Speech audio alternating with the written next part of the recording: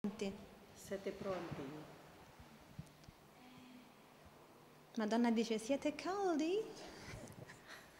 Okay. Siamo pronti. Vado? Quando 4 anni fa, per la prima volta, Lucille Tenazas venne nella facoltà di architettura di Aversa per un ciclo di conferenze, noi avremmo sperato di poterla avere dopo 4 anni come visiting professor qui per un workshop tenuto per il nostro corso di laurea in disegno industriale. Lucille Tenazas è uno dei personaggi più interessanti della grafica americana, è attualmente Wall Professor alla Parsons The New School for Design di New York ed è per noi un'esperienza straordinaria averla avuta qui.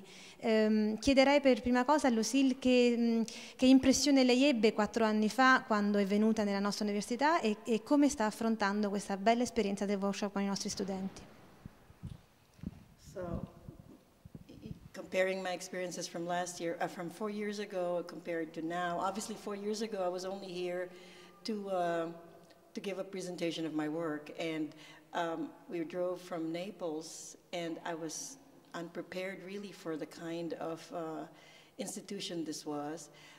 Even more surprised when I entered the lecture hall and there were about 600 people, so I was totally unprepared for the scale of the audience. But it was a very good presentation. I was quite impressed with the interest that the students and the administration showed, because I understand that design, I think when you think of Italian design, it's mostly concentrated in the north, in Milano. But I think that there is an interest and a hunger probably for, and I think so, io penso, for a lot of these students to want to see firsthand and listen firsthand to the kind of work that's being done in the United States. And so it was a very good opportunity for me, not just to come as a designer talking about my work, but in a sense, some sort of like ambassador for design, if you can put it that way. So that was my first introduction to the university.